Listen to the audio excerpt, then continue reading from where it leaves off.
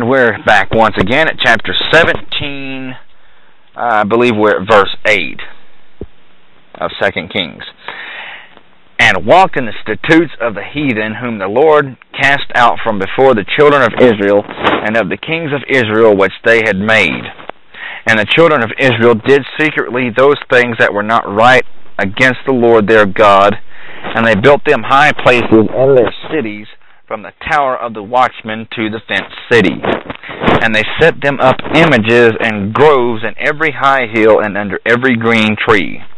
And there they did burn incense in all the high places, as did the heathen whom the Lord carried away before them, and wrought wicked things to provoke the Lord to anger. For they served idols, whereof the Lord had said unto them, You shall not do this very thing.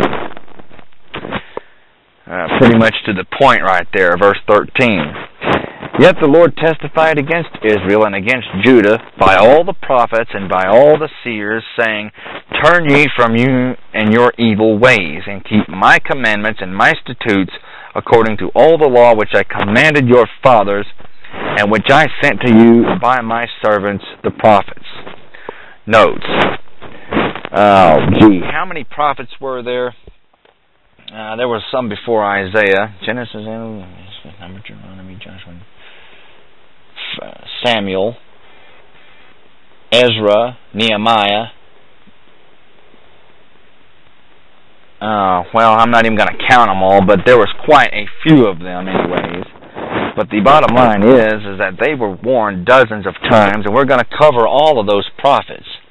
They were amply warned, and they just simply ignored it. Verse 14.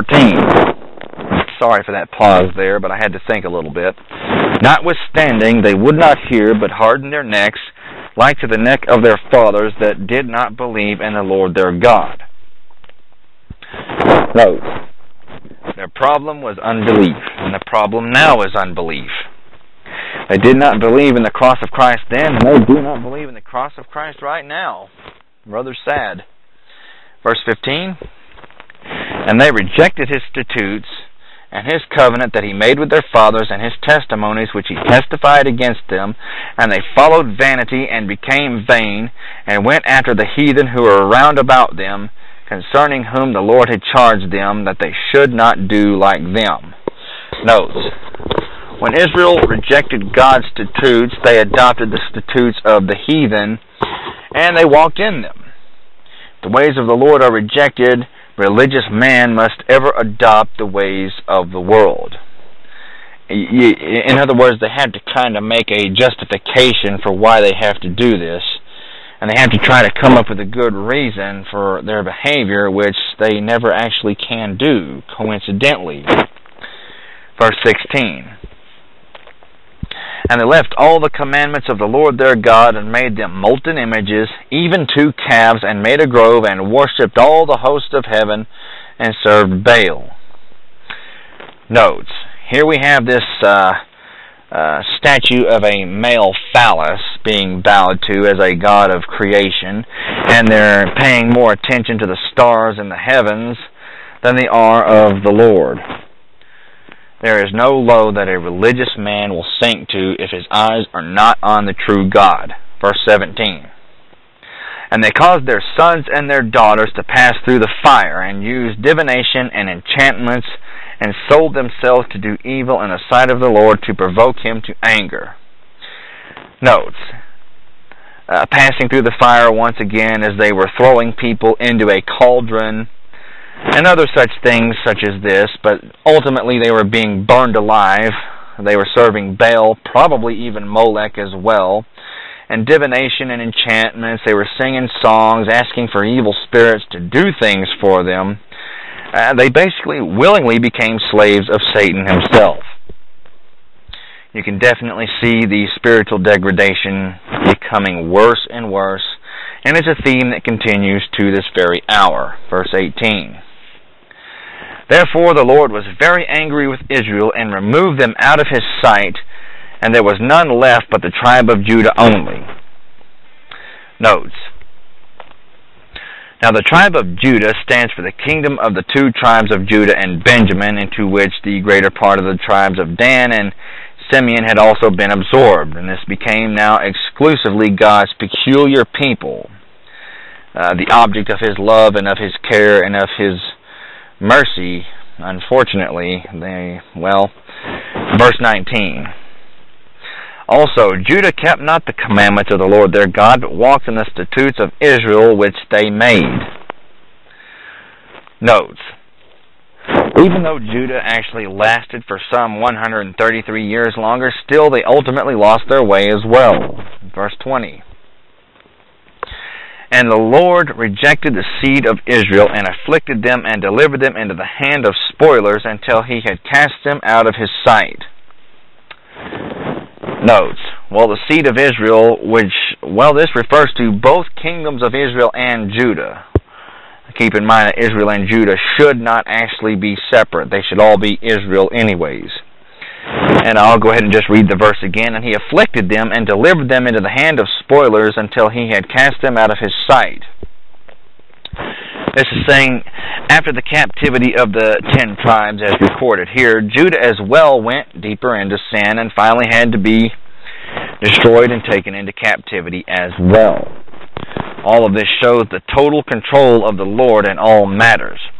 He could deliver them into the hands of their enemies or into the position of victory, whichever depended upon their obedience or disobedience. Verse 21. For He rent Israel from the house of David, and made Jeroboam the son of Nebat king, and Jeroboam drove Israel from following the Lord, and made them sin a great sin. Notes. They didn't have proper leadership, and, all is lost. One can be a religious leader, or one can be a prophet. One cannot be both. The former seeks to appease the people, while the latter seeks to obey God. Regrettably, we presently have far too many religious leaders. All it is a bunch of people really just jumping through hoops, making up a bunch of laws, and telling people how to live their lives, when the truth of the matter is the only way you can live your life properly is by serving Christ. I believe we're at verse 22. For the children of Israel walked in all the sins of Jeroboam, which he did, they departed not from them. Notes. Keep in mind, we also have the calf worshipping, and we also have Baal, and we also have Molech, and there's no telling what other idols that they served. They had high places all over the place. And keep in mind that high places were pretty much altars that were very, very beautiful and ornate sometimes, and they would serve these other gods, and they basically had just began to slowly but surely ignore the temple, ignore the statutes of God, ignore the law of God, ignore the 10 Commandments, ignore the prophets. They just basically blotted God out of their lives, and the results were not good. Verse 23. Until the Lord removed Israel out of His sight, as He had said by all His servants the prophets. So was Israel carried away out of their own land to Assyria unto this day. Notes. The time of the writing of this account, which was probably around 570 years before Christ, by which time the southern kingdom of Judah had also been carried away into captivity. But be that as it may, verse 24, and I think we'll be finishing up. And the king of Assyria brought men from Babylon, and from Cutha, and from Ava, and from Hamath, and from Sepharvaim, and placed them in the cities of Samaria instead of the children of Israel. And they possessed Samaria, and dwelt in the cities thereof. Notes. This is the beginning of the New Testament Samaritans.